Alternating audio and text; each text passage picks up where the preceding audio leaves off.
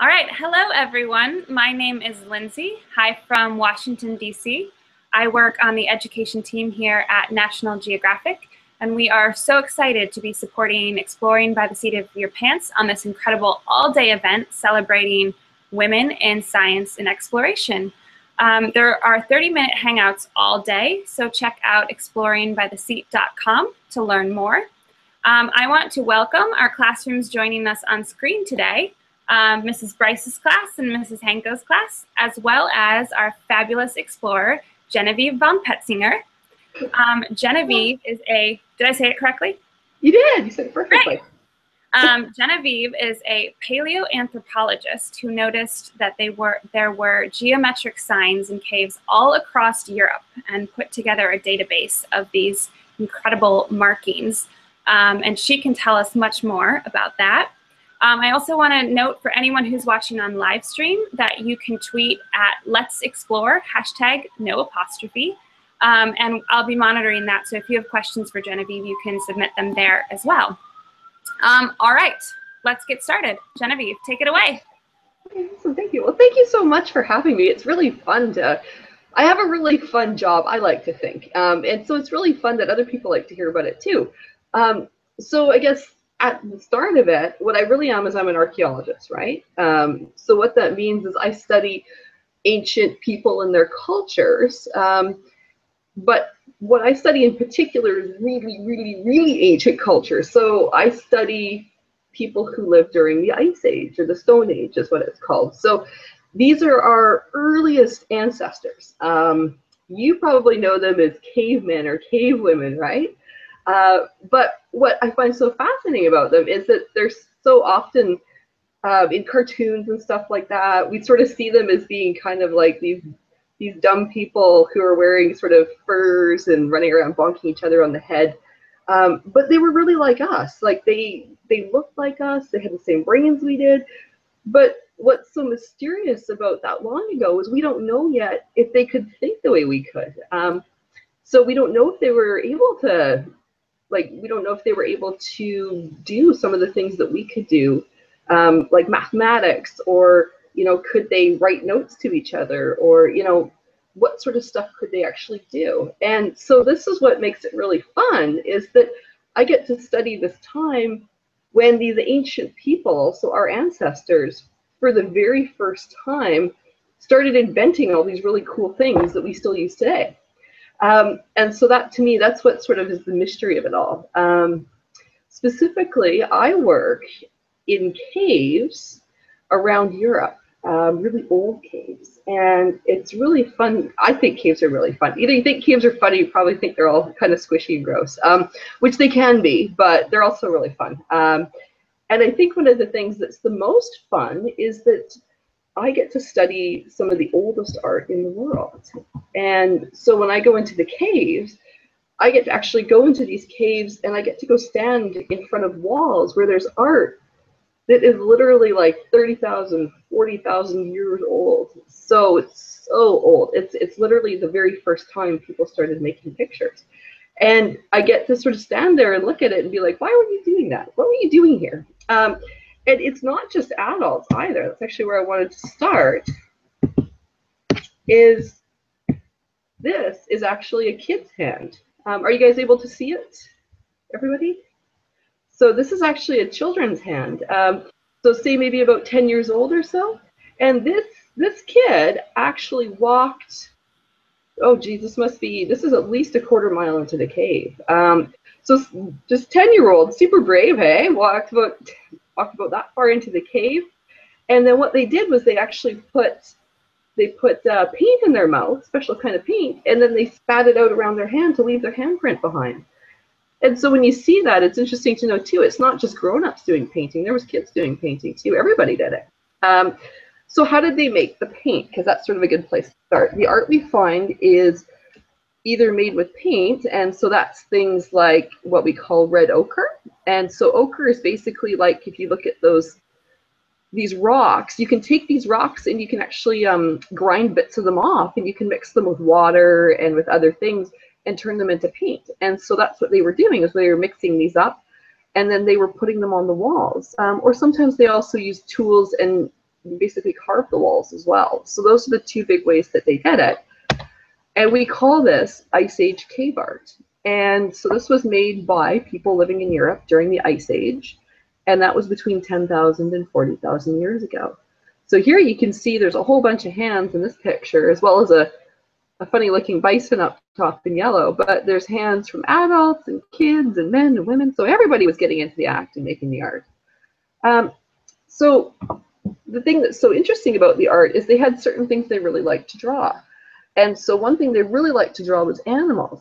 And so you can see there's a deer on one side, and then on the other side you can see there's a horse. And they both look kind of simple in some ways, right? Because they're just sort of an outline. But if you look at the horse, can you see how they actually put like fur on the belly a little bit? So right here, you can see they actually gave it a bit of a furry belly, and they drew in the mane and things. So there's a little more to it than you might otherwise realize. And along with doing animals, they also sometimes drew people, but not very often. And they were often just these sort of funny outlines of people when they did do people. But then, Genevieve? Yeah. We're still seeing the photo of the hand. Is that supposed to still be up? Has it not moved? Oh, no. No. Uh-oh. Okay, so it only went to the hand. Oh, man. Okay. Let's go to this one. Can we see? Aha. Can you see it now? Yes, it's changing. Maybe if you put it in presentation mode. Yeah, because I had it in presentation mode. Oh. Yeah. I'm seeing like the slideshow view. Okay, how's that? Can you see the powders now? We're seeing making paint. Okay, good. Okay, so here, we'll retract that. Sorry, you guys. I thought you could see it too. Yeah, Lindsay, let me know. I'll tell you when the slide changes. Let me know. So these are the materials that you use. So these are the different types of pigments. So these are the powders that you basically grind them up and you mix them with water and you make the paint with them. So this is how they made paint, was actually they would go find these rocks, these special rocks, and then they would grind them up and make the paint with them. Okay, I just changed slides. Can we see where it says Ice Age cave art now? Nope, we're still on making paint. Okay. So it seems to be but now it's correct. Now it's back. Okay. So there we go. Oh, it's getting new. Okay, let's try that. The current slide. Can we see Ice Age cave art now? Yeah. Okay. Yeah. So this is what I was showing. Was this is where we can see that there's all these hands that are across this, and those hands are actually, there's adults, there's kids, there's men, there's women, and then this is sort of a funny picture of a bison who's jumping along the wall right here. And this is sort of the art was between 10,000 and 40,000 years ago. Seems like it doesn't like when I do it that way, so I'm just going to go like that and make it big for you. How's that? Now we can see animals? Okay. Yep. Good, wonderful. Okay, so here's what I was talking about with the horse. You can see there are these sort of simple outlines of horses and deer and things like that. But if you look, you can see where the mane's drawn in with up top there on the horse. And they gave it a furry belly too, which is kind of interesting. So they're actually putting a lot of detail into these animals. Here we go. Here is the humans. So we only find a few of these. There's not very many. And when we do see them, they often just kind of are these funny outlines of people. They didn't really draw the people in very well, which we don't know why, because they were able to do good animals. So maybe there was some other reason why they didn't like to draw people. So some cultures are like that. But we don't know. It's one of the many mysteries. But then what I study are these right here, which are the large number of geometric signs. And so we find a lot of these in the caves. And as you can see, sometimes they're rectangles, they can be circles, they can be zigzag lines. So all sorts of different geometric shapes, basically. Sometimes they're painted, sometimes they're engraved like this. So these ones were actually carved in. You can see they look like double circles here. So sometimes they're carved, sometimes they're painted. And what makes it so interesting is that at many caves, the geometric signs outnumber the animals by a long shot. So if you look, you can see there's one little horse down in the corner right there. But all the rest of this are these funny geometric shapes. We've got like a red triangle. We've got a red rectangle. We've got sort of another circular shape. So you can see there's just all these different shapes everywhere. But what people didn't seem to like, what they hadn't really done, and that's what was sort of funny, was that people hadn't looked at these as much. So when I started doing my research, I was really interested in the geometric signs and what might be going on with them. And so if you look on the side of this lovely bowl picture, you can see there's 4 dots in a row right there. Or right above its back, there's also a sort of almost looks like a line with another line crossing it. But nobody ever talked about those. They always talked about the animals. And that's what really got me interested and made me want to do my research. And so what I did was I wanted to know if the same signs, did they appear in different places and at different times? Because if we were finding the same signs in different places, then that might mean that there was actually some sort of system to what they were doing. And if there's a system, then we might be able to figure out a little bit more about what they might have been trying to talk to each other about. So for my project, what I did was I actually went and I crawled around 52 different caves and rock art sites in 4 different countries in Europe. It was a very busy 2 years. And this is just sort of to give you a picture, sort of, so I was in France, I was over in northern Spain, I was in Portugal, and I even went over to Sicily, down off the south part of Italy there.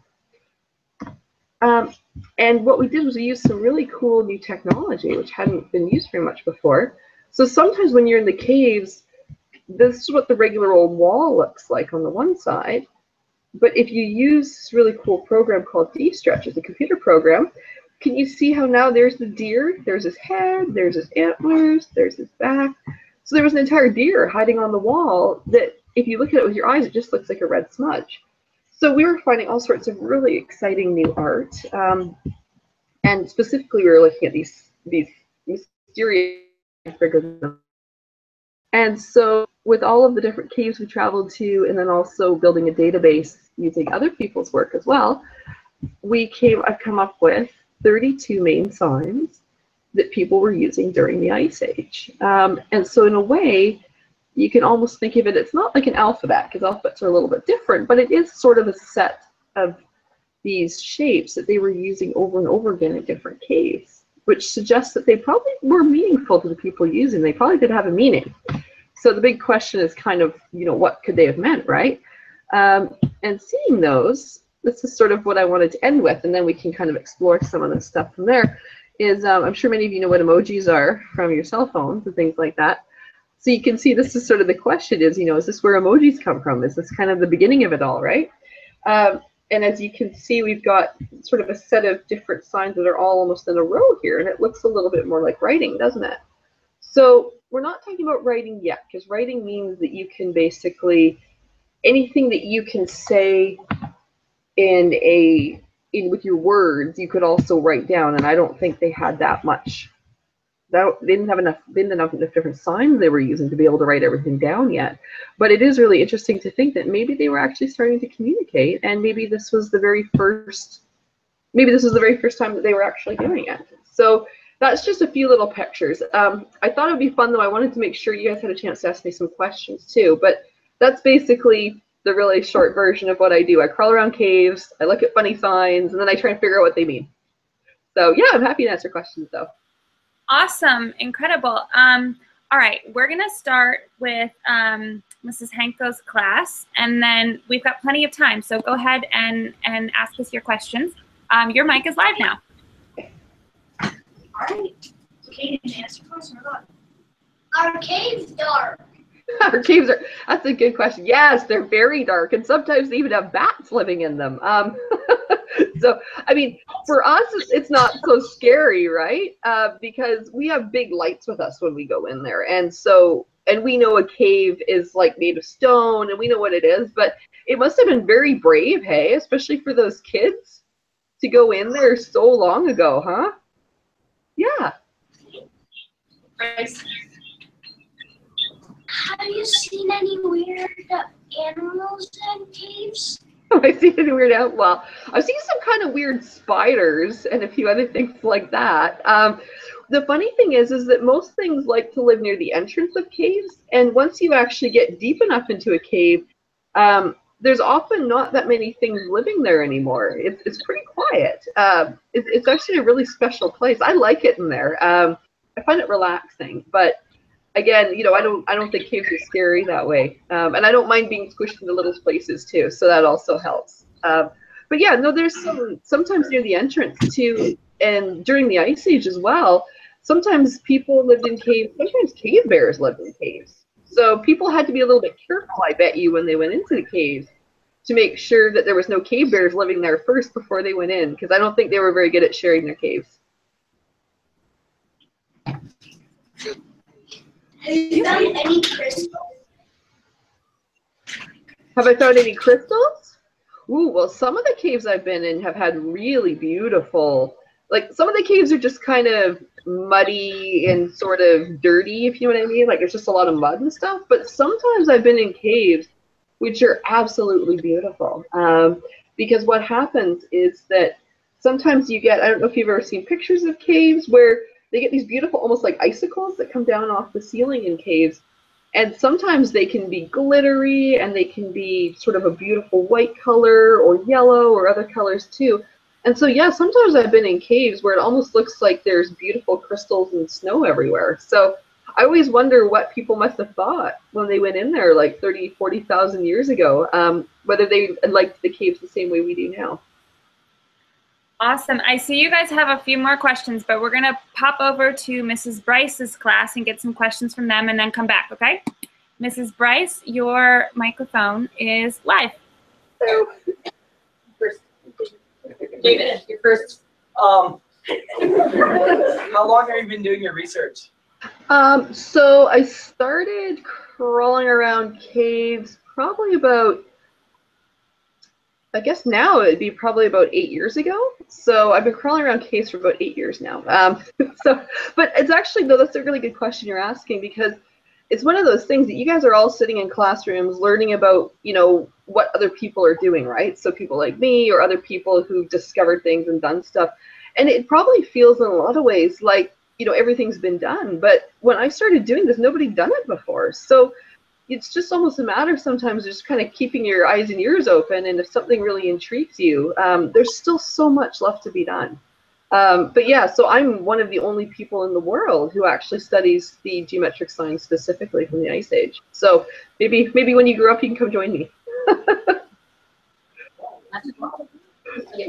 What school did you go to? I actually went to school here. This is my hometown in Victoria. So I actually went to school here in the city of Victoria in Canada. Yeah, it's funny. I've known since I was a kid. I actually wanted to be an archaeologist.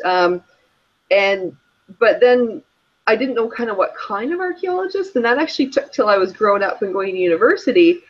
And I mean, I liked Romans and Egyptians. I mean, that stuff's really cool too. But I realized it wasn't old enough for me, which sounds funny. And that's when I decided that I actually was really interested in, you know, basically the starts of things, right? Like what was the origins of, you know, by the time you get to the Romans or the Egyptians, they're building beautiful pyramids and, you know, writing and doing all sorts of cool stuff. But where did it come from? And that's, I think, what gets me excited about this was, yeah, I knew I wanted to do archaeology for a long time, but it was finding the right kind of archaeology. Oh, is there like animals in the cave like that? Oh, what the? Actually, I was thinking about, speaking of animals, it depends. Funnily enough, in Italy and in some Spanish sites, they actually have a really long tradition there of sheltering their sheep and their goats in the front of the caves. So sometimes it's actually kind of funny. You have to actually crawl through animal poop to get further into the caves. And you're like, excuse me, sheep, we got to keep going.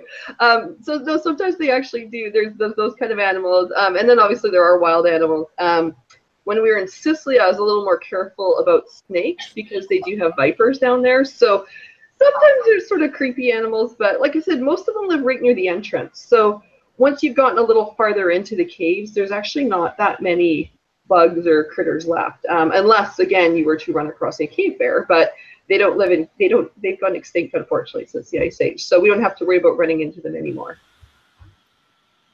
Cool. Let's bounce back to Mrs. Henko's class for a few questions.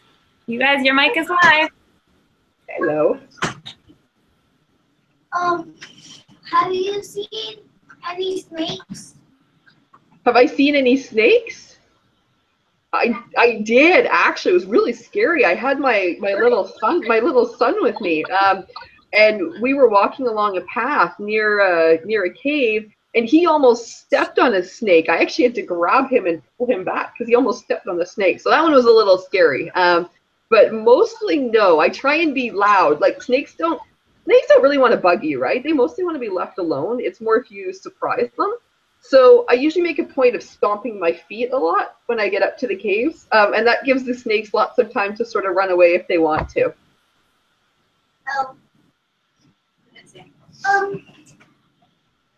Have you ever seen any of the cave pictures? I have, yeah. I've gotten to see lots and lots of cave pictures. They're so cool. Sometimes they're animals, sometimes they're pictures of people, and sometimes they're actually pictures of the different geometric shapes that I'm so interested in. So yeah, I've gotten to see pictures in over 50 different caves. So it's been really fun. I like hanging around in caves.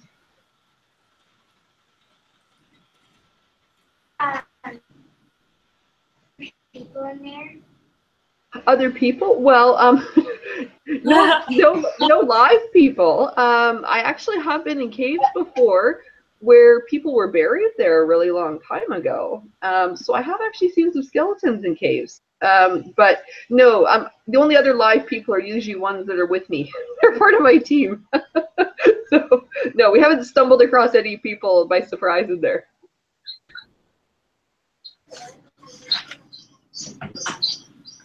How many caves have you been in? How many caves? How many caves have I been in? I've probably been in somewhere around 70 caves altogether for this most recent project. Yeah, so I spent a lot of time in caves is basically what happened. I figured out for this last project, yeah, we were spending, I think the longest time I've ever spent in a single cave was probably about 10 hours. That was a really long day.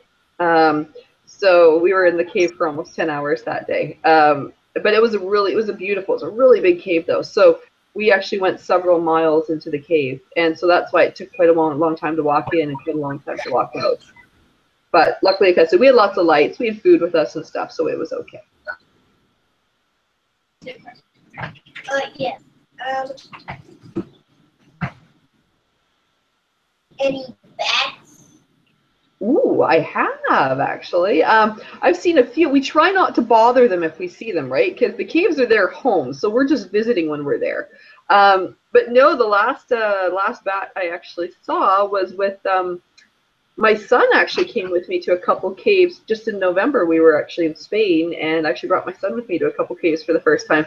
And yeah, we actually got quite close to a bat, and then I was like, "Whoop, okay, shh, quiet, back away," so that way we don't want to bother the bat because the bat was sleeping. That's usually what they're doing in the caves is they're hanging upside down, and then they've got their little wings. They actually curl their wings over their face, and so here we are with our light, right? So I'm like, whoop, let's not point the light at the bat. So yeah, we left the bat to have his sleep, and we went into a different part of the cave instead. But yeah, we have been in caves sometimes with a lot of bats, but generally the bats don't really want to bother us, and we try hard not to bother them. Have you ever seen like really big snakes? No, nothing too scary and big. No, probably like meh, not too big. The viper, like I said, was actually pretty thick though too. It was a pretty big snake that way. But yeah, no, generally not too bad. I've seen some big spiders though in there. Sometimes where you're like, ah, that's a pretty big spider.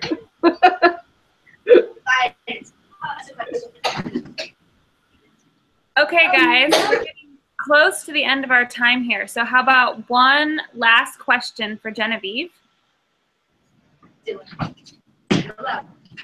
you ever seen any cave bears? Any cave bears? Well, I've never seen any live cave bears. I've seen cave bear skeletons though, because cave bears actually went extinct at the end of the Ice Age. So that means they no longer, once the ice went away in Europe, it wasn't a good place for them to live anymore, and they unfortunately died out. But when you go into caves, you can often find places where they used to sleep for their hibernation, and sometimes you do find big cave bear skulls and cool stuff like that. Cool. Before I wrap it up, I actually want to ask you a question, Genevieve. Sure. I was wondering if there is any indication that those 32 signs exist anywhere beyond the 4 countries that you studied. Oh yeah. I think the big thing, those are the countries where I've worked, but the 32 signs are found across Europe, and not just on cave walls either. Sometimes they're actually found on portable artifacts as well. So on pieces that people decorated, but that they could then put in their pockets and take with them. So yeah, there's actually, and the same ones repeat at all these different sites, which is what makes them so interesting. And like there's some sort of meaning and purpose going on there, even if we don't know quite what it is. But it certainly does seem like it's kind of, when we're looking at the signs, we really are looking at one of the first systems of graphic communication in the world. So this is one of the first attempts by those distant ancestors to actually potentially leave messages for each other and be able to communicate. And having moved beyond just sort of physical, verbal speech and things like that. So yeah, it's quite. And honestly, I think they actually you find a lot of them even beyond Europe as well. But that's to come. There's more caves to be crawled and more places to look. But yeah, I think we find them even broader than that as well. That's so cool. Thank you. Yeah, and thank you very much from all of us at Nat Geo for being such a great part of this event. Thank you to the classes. Mrs. Hanko's class sent me a note. Their bell rang, so they had to leave. But thank you to all of the classrooms. Mrs. Bryce's class, thank you for joining us. Or sorry, I got those reversed. Mrs. Bryce's class had to leave. It's the end of the day, everyone. I know. So I want to thank also Joe Grabowski and his organization Exploring by the Seat of Your Pants for organizing this great event. And if you liked this event, know that you can find more at exploringbytheseat.com. And you can find more events like this with our Nat Geo Explorers at natgeoed.org/explore classroom. I'm going to turn your mic back on so everyone can say a big bye to Genevieve, and then we'll all get going. All right, bye. Bye. Thanks, everyone. Awesome. Thank you so much. Thank you. Bye.